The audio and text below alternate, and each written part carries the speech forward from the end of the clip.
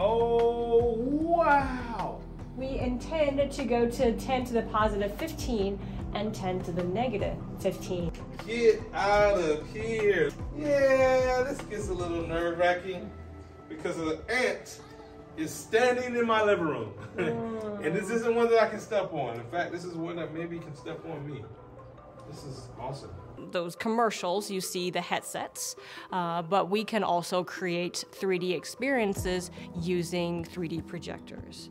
So we will be experiencing 3D visuals where users don't need to wear those headsets. We'll still wear something over our faces, but light 3D glasses and interact. We'll still see our own body and move around and superimpose our body, move our arms around, and visualize various, I call them scientific entities in this program, Scale World.